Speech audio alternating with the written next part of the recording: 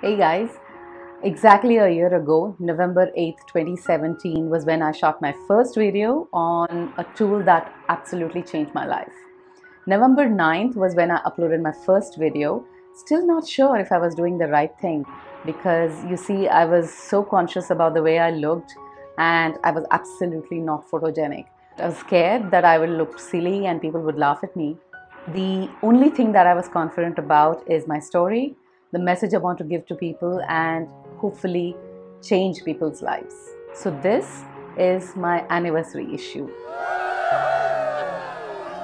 So, today I want to reflect on my journey, say a lot of thank yous because I have a lot to be thankful for, and share with you three very important things that I've learned in this past year.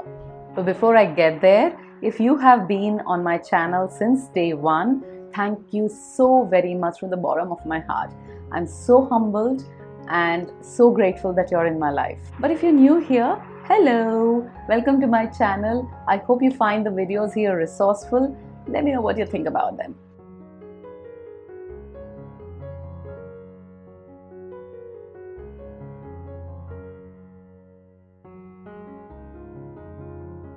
So, reflecting on my past year, I learned a lot of things. I learned how to shoot the videos, I've learned how to edit them properly, and I think I got better at it because I am now into precision editing, and you wouldn't even know that because I'm so good at it. I've learned how to create thumbnails, how to post properly, how to take selfies, how do you be more creative with your, all the lighting and everything. I've learned so much, including having better conversations with every one of you. While all these technical things are important, there are three things that I needed to give extra focus on because technical things are very easy to pick up, right? Because you know there's a certain process and you just have to follow it. What was so difficult, or what was difficult for me, was the other aspects. The first and the most important thing that I've learned was attitude. Yep, that's right. Social media can be really stressful, especially when you put in all the hard work and you do not get appreciated. So I had to learn to fix my attitude. Previously, every time I post a video, I used to check out like every 10 minutes if there's been a view or somebody's liking it. Why are the views more and not many likes? Why are people not commenting? Blah, blah, blah. I've done all that. And obviously, that will stress you out. So I learned to fix my attitude here. I learned to understand the purpose of my channel. I learned to see the bigger picture. Why did I start this channel in the first place? So now every time I post a video, I will think of it like someday someone is going to need to listen to this message. So I am doing this for that particular person. I'm doing this for people who are or who tell me that I'm impacting their life, and I do not want to look at the number of views and how many comments have been there, etc. And I must say that this attitude shift gave me a lot of peace of mind. The second most important thing that I've learned is to be open-minded. When I started out, two of my friends used to help me refine my script. When I began collaborating with my friends, they brought in the fresh perspective on the same topic that I've been thinking and working on. I've learned that I needed to be open-minded and take this criticism constructively, or even the point of views, because I am looking at the greater good. When you remove yourself from the process and look at the process by itself, then I think it's an amazing thing because so many people are contributing to your journey. There's also a lot of you who have been giving me feedback, suggestions on topics that I can work on, ideas for my background, helping me understand the lighting issues, the sound issues, and of course my appearance. I've been taking all these positively and trying to mend wherever possible. For example, in a couple of my videos, you guys have noticed that my specs were loose and I kept pushing it up. So I took cognizance of this and I got it repaired. So this is not falling anymore, it's tight. So the bottom line is that I listened to all of you. Thank you so very much for giving me your inputs. I think I have improved a lot. I know I have miles to go, but I'm getting there. The third important thing that I've learned is to strategize. When your goal is to be consistent, you need proper planning to do, because even with the video making, there's a lot of things that go into it. You need to understand the topic that you're going to talk about, write a script if required.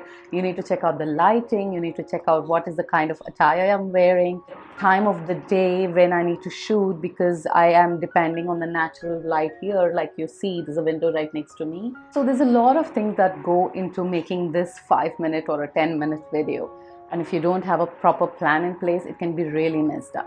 Not just that, once you publish the video, you need to get the message out to your friends. I know YouTube gives you a notification if you're a subscriber, but there's also a lot of people who are watching my channel but are not subscribed to me, which is the reason why I leave the messages again and again that please subscribe to my channel. So the messaging needs to get out there, and I need to post it.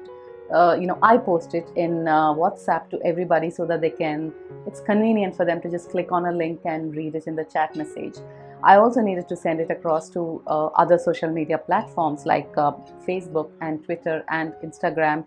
And the messaging that I need to give there should be consistent with the video that is coming out, not just on that day, but the build up that is needed for the video. So you see, there's a lot of work that's going on in just creating 5-minute video.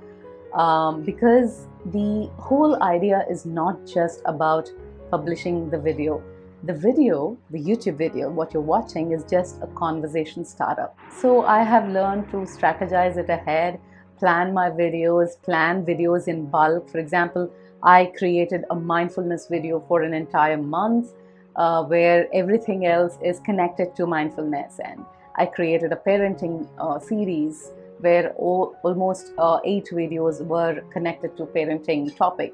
You know that I travel, I go on vacations with my family. So if I know that I'm not going to be there, I can shoot ahead and upload my, upload my videos. Without proper strategy, you can just mess it all up. So strategizing is something that I've refined over a period of time to the precise point. So there's lesser headache when actual shoot happens. So those are the 3 lessons I've learned to fix my attitude, to be open-minded about receiving all the criticism and feedback and suggestions that I've been getting, and of course to plan my videos properly so that I am at less stress.